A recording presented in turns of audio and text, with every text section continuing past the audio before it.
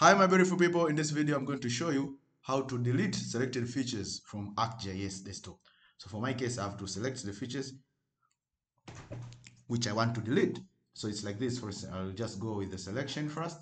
Selection command, select by location. That means I select, for instance, this one to this one, then okay.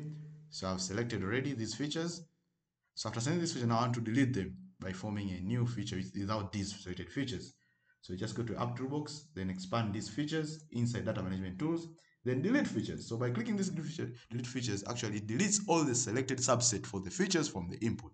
That means if I select this one here, okay, then press OK. So that means you'll have a layer with the deleted layers. You see here, there'll be nothing now. So going back to the table of contents now, after closing this, we have now a layer with the deleted features. So this is the way of deleting selected features in ArcGIS Desktop. Thank you a lot.